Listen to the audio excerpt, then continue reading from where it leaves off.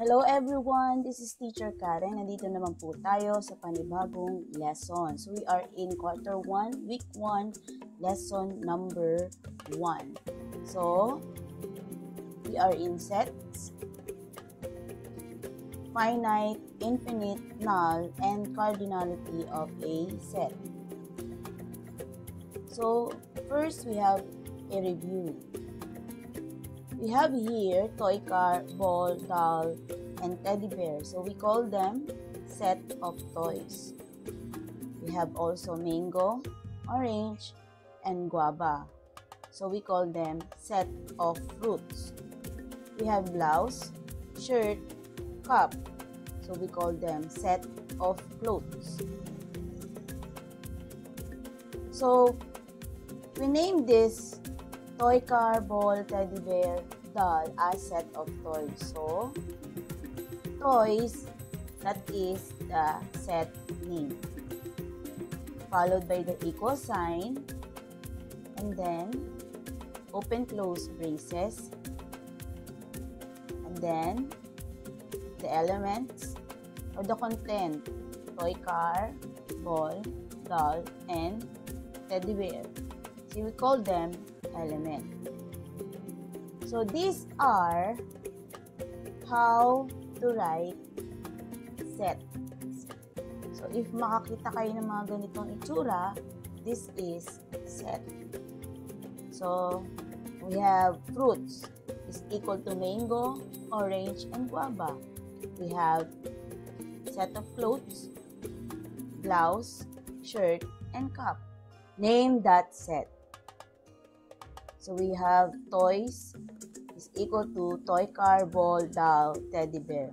Ito yung tamang pagsulat ng set. So the word toys is the set name.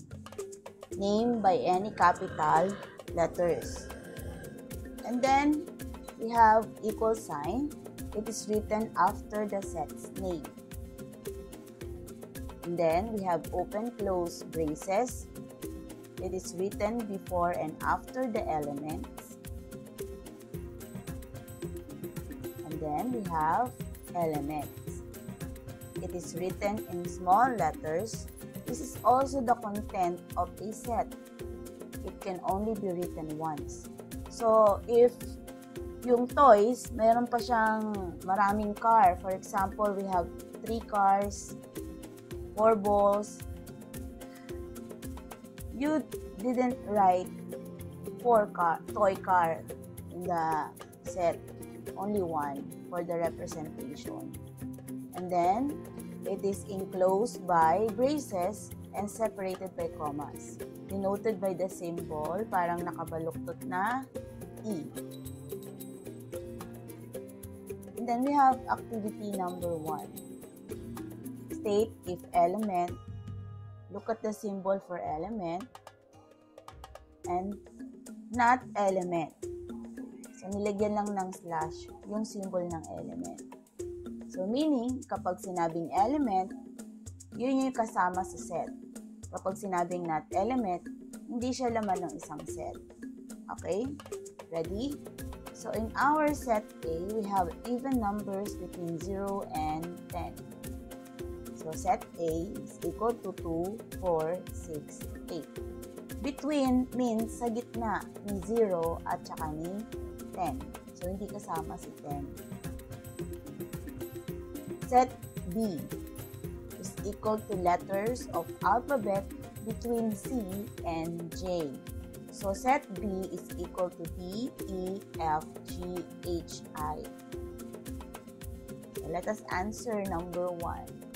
Is 5 is element of A. So what will be the answer? So that is not element. How about number 2? Is it 8 element or not element of A? So the answer is element. You can see in set A, we have number 8. Number 3. B, is it element or not element of set B? So the answer is not element. Hindi natin makikita dito sa set B si letter B. Next.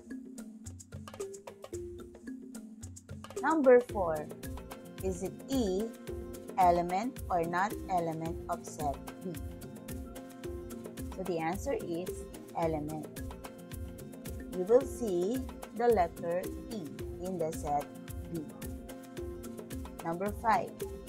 Is it 2, element or not element of A? The answer is element.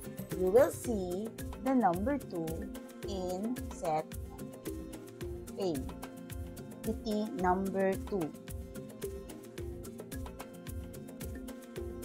Count me please. How many days are there in a week? So in a week, we name the set W. So set W is equal to Monday, Tuesday, Wednesday, Thursday, Friday, Saturday, Sunday. So how many days are there in a week? So we have 7. So we write it N and then the set name W is equal to 7.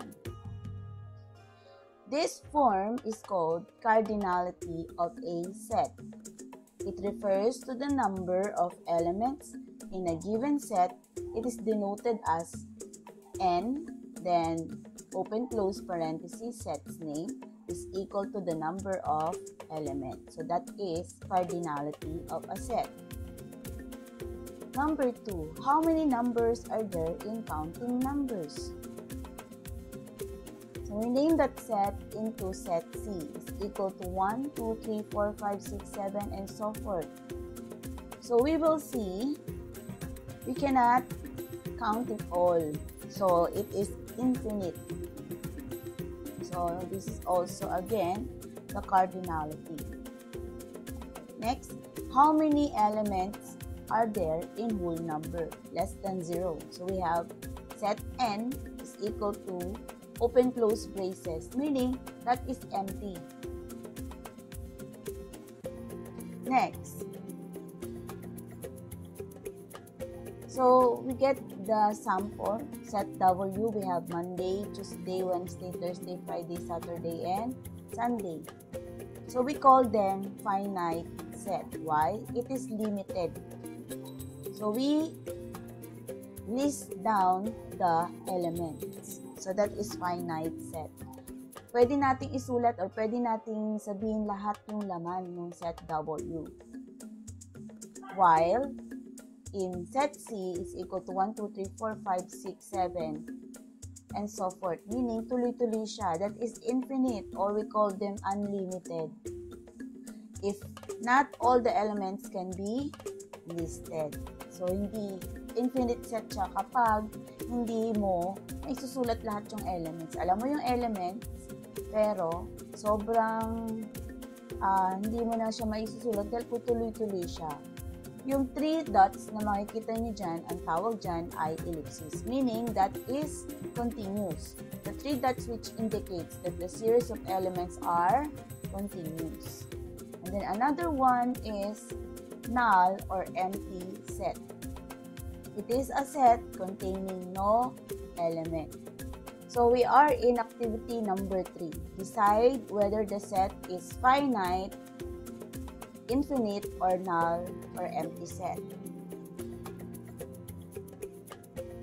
Okay, we will see this activity in quarter 1, module 1, week 1, page 8. So the title is Count Me In.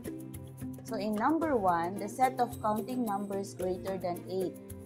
So that will be 9, 10, 11, 12, and so forth.